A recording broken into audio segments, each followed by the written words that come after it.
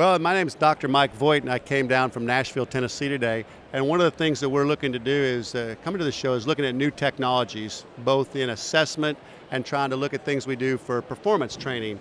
And we know with the literature I'd seen ahead of time with Swinguru, it's kind of where I think the future of technology is going, merging this back into healthcare and performance. Obviously, we're here for golf, and we're looking at how to improve our golfers' play and do things.